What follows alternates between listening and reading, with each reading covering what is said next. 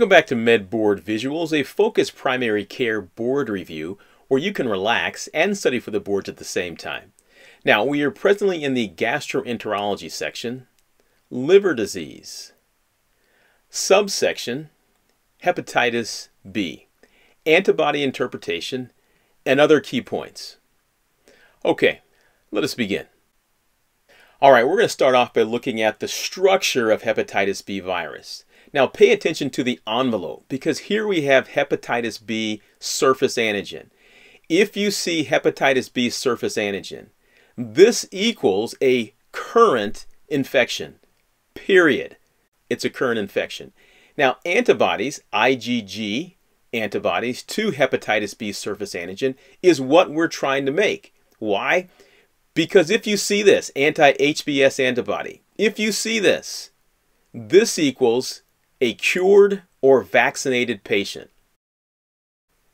All right, let's take a closer look at acute infection.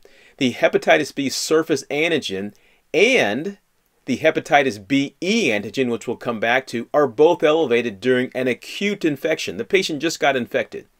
Now, fortunately, 70% of these are subclinical. 30% will be icteric, actually. Occasional fevers, arthritis, nausea, and anorexia. The ALT and AST may be very high, 1,000 to 2,000. Usually no treatment because most adults will actually clear the infection at this point. They usually cure it themselves. Now the virus is actually secreting hepatitis B surface antigen into the bloodstream and in high amounts, like 1,000 to 1 compared to the hepatitis B surface antigen on the envelope. But this is good because our immune system can go after hepatitis B surface antigen. All right, but hepatitis B antigen is also being produced by the virus factory right here. All right, now the true function of hepatitis B antigen is actually really not known, but it is a marker for an actively replicating virus.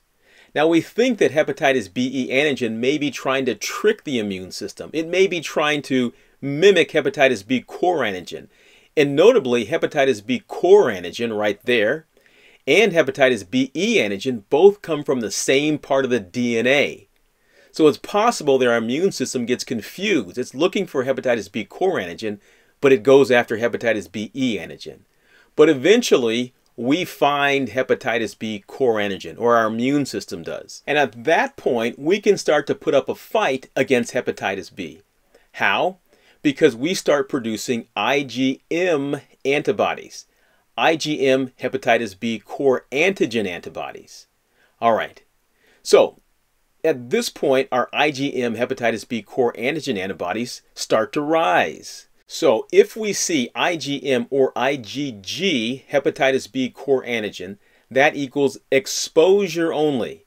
It does not mean that you are cured. Period. It is exposure only. But IgM is putting up a fight. It's putting up such a good fight that the hepatitis B surface antigen and hepatitis B antigen fall to almost undetectable levels. But our immune system is still fighting. Although we only see IgM hepatitis B core antigen, the immune system is fighting to produce anti-HBs antigen. This is the window period. We just don't know which one is going to win, but they're putting up a good fight. If we win, IgG hepatitis B surface antigen saves the day. And yes, he's cured.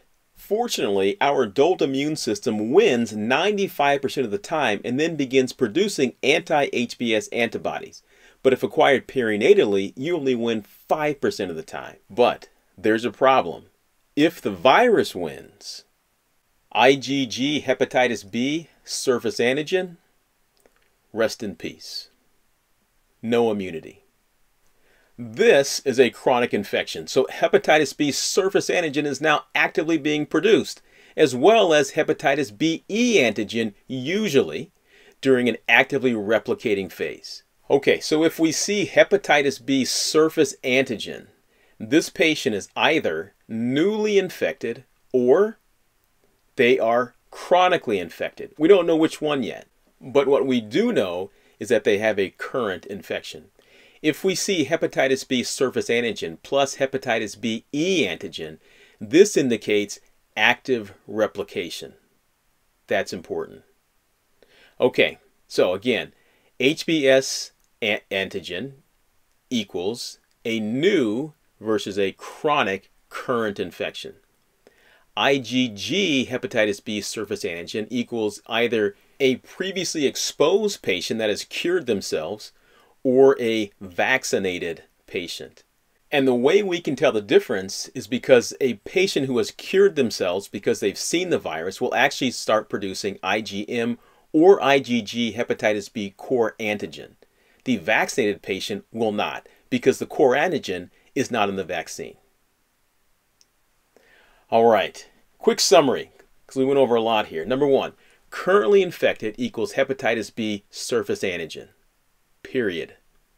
Number two, cured equals IgG hepatitis B surface antigen, anti-HBs. Number three, exposed equals IgG or IgM hepatitis B core antigen, anti-HBC. Will stay positive for life. In addition, is positive in both cured and active patients. It just means you've been exposed. Number four, cured and exposed equals IgG hepatitis B surface antigen plus IgG/IgM hepatitis B core antigen. Exposed, cured. Number five, vaccinated equals IgG hepatitis B surface antigen only. No IgG or IgM hepatitis B core antigen because core antigen is not in the vaccine. Number six, window period, IgM or IgG hepatitis B core antigen only. There is no HBs antigen, HBe antigen, or IgG hepatitis B surface antigen. But the IgM hepatitis B core antibody has done a good job in suppressing HBe and HBs levels, which is good. It's giving us a fighting chance. This is the window period. Number seven, actively replicating equals hepatitis B surface antigen plus hepatitis B antigen. If you see those, active replication. Acute or chronic.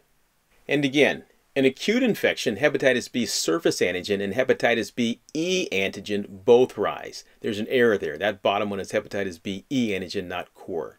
All right, but chronically, if the virus wins, hepatitis B surface antigen and typically hepatitis B antigen are both being produced. This is chronic immune active. Okay, this now brings us to the end of this video, hepatitis B antibody interpretation. Join us now for the next video in the gastroenterology section, chronic hepatitis B phases. And if you're watching us on YouTube, don't forget to subscribe, press like, and ring the bell for notifications. Thank you from MedBoardVisuals.com.